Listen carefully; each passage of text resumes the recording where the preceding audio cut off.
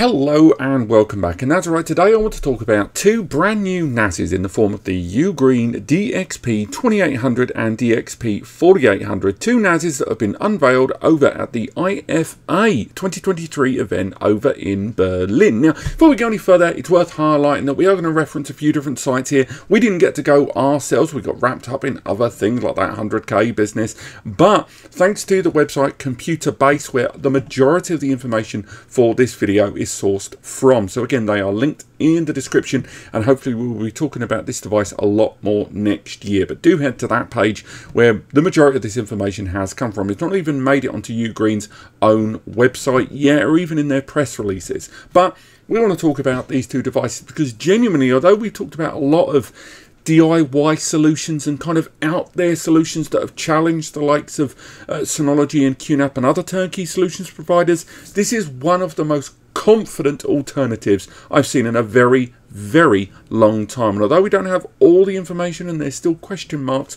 bubbling in the air about this, what we do know is very, very impressive indeed. But on to the business of this NAS. So, as you can see, there is the 4-bay, that's the DXP4800, and there is indeed a 2-bay as well. Very, very similar in their hardware architecture. There's a few advantages in form of the 4-bay beyond the obvious ones that we want to talk about. But UGREEN is, they were generally associated with adapters and peripherals. They were one of those outside of the edge brands that you know, originally started as more of an AliExpress name that gradually got more confident and known over time. And we actually knew about this particular NAS in advance. There was a press release floating around on numerous websites talking about what they were hoping to show off at IFA 2023. Indeed, when we talked about that Link Station NAS about a week ago, that was another NAS that was being unveiled apparently at IFA 2023. I've not heard a great deal about that, so I think that went ahead, but do let me know in the comments if you heard more about it.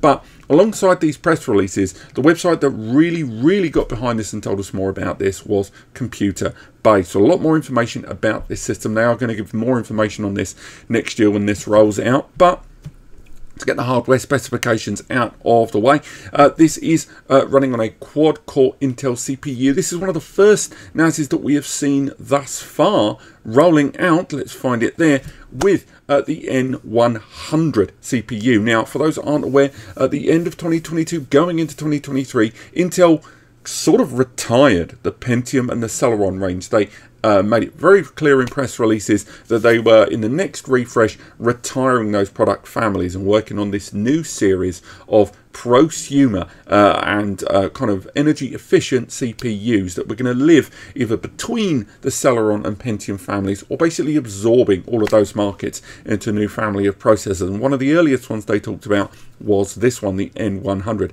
And frankly, it is a great little CPU there. And if you know, the big turnkey NAS brands like your Synologies and your QNAPs embrace this CPU in their next refresh, I'll be a happy bunny. Why is that? This CPU here is, you know, comparable to many Pentiums there, but certainly scales up against that of a number of the Celerons in the market right now. That N5105, the J6412, or that Pentium, the N600, N6000 series there, the N6005. This CPU is a quad-core 4-thread CPU with just a rating of 6 watt TDP. Now, with that, you get a 3.4 gigahertz processor, which is fantastic. You also get integrated graphics to a lovely degree, I will add as well. This isn't one of those lower 250, 350 megahertz with burst rate. This is up to a lovely impressive 750 there with UHD 750. On top of that, this also arrives with 16 gig of memory support, which I would have liked to have seen higher, but I will say it certainly supports better memory than other CPUs right now in the market. We will get back to the NAS itself, but I just really wanted to focus in on this CPU because it's got so much to play with in terms of it being a Gen 3 CPU there. It's got an extra lane to play with. It doesn't sound like much, but once you want to add on certain feature sets into these devices, the extra lane could make all the difference in a number of very key ways. Now, bringing things back to the NAS in question, what we know about this, thanks to ComputerBase and their article, is first and foremost, it's arriving with that CPU and 8 gig of memory. The 8 gig of memory most certainly confirmed for the 4-bay. We don't know if the 2-bay is going to have 8 gig of memory. I'm not sure if they'll scale it appropriately. But alongside that, the system also has Gen 3 M2 NVMe SSD bays inside. That's for both the 2-bay and that 4-bay. 2 slots inside there, presumably Gen 3x1 or Gen 3x2. We don't know for certain on that. But again, this is something we're seeing as mainstream in a lot of NAS devices right now. Another thing this has, you may have spotted it already, that kind of changes the game a little bit there, is this device. You can see it there at the bottom. If we go for a zoom in, we can see that this device has got itself a lovely little SD card slot. It's got USB Type-C.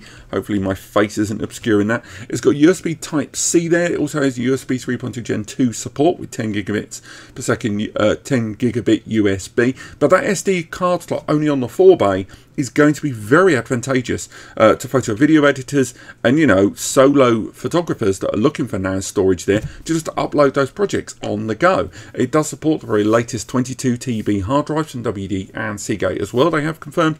And although the 2-bay lacks that SSD slot that we just mentioned, the SD card slot that we mentioned, it does still have the USB 3.2 support there and that USB Type-C connector as well.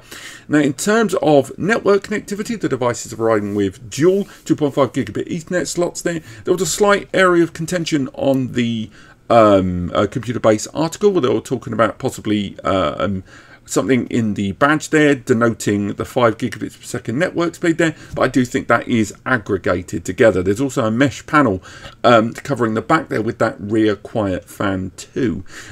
So overall what we're seeing here is something that's borrowing quite a lot from other brands out there. It's got the USB 3.2 Gen 2 connection, as well as standard USB 3 and USB 2 used in conjunction with an HDMI port, HDMI 2.1 as well. So again, lovely great frame rate there for your 4K and your 1080p if need be.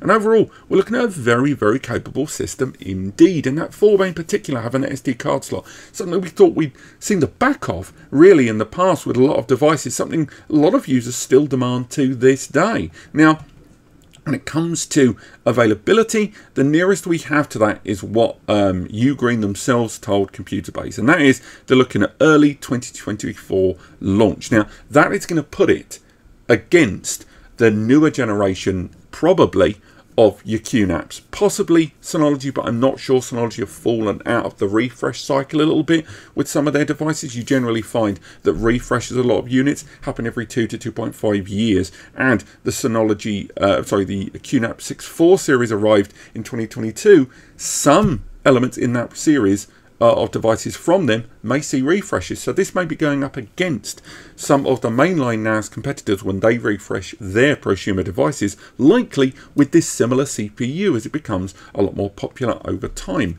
Now, another thing that's not confirmed anywhere on this, not alongside the price I might add, is the software. There's no mention anywhere of whether this is going to run with an in-house OS, whether it's going to run OS free, or it's going to run with, say, an unlicensed or an unconfirmed license for, say, Unraid that you have to upgrade yourself, or an inclusive Unraid license. We have started to see a lot of devices roll out with pre-activated Unraid licensing.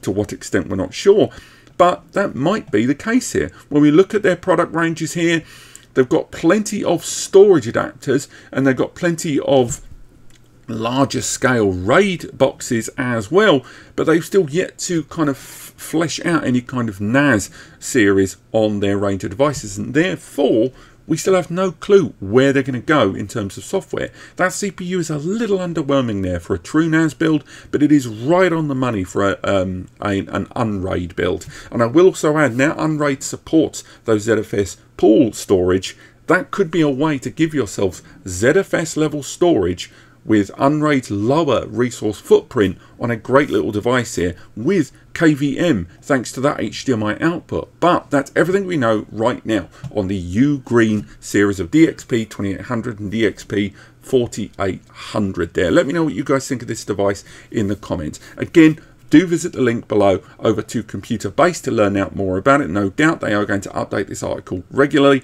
and people are already engaging with it there, and I'm sure there's lots of new information to enjoy. But apart from that, thank you so much for watching. Hope you enjoyed this video. Let me know in the comments if you did. Like, subscribe, the usual stuff. Have a great week.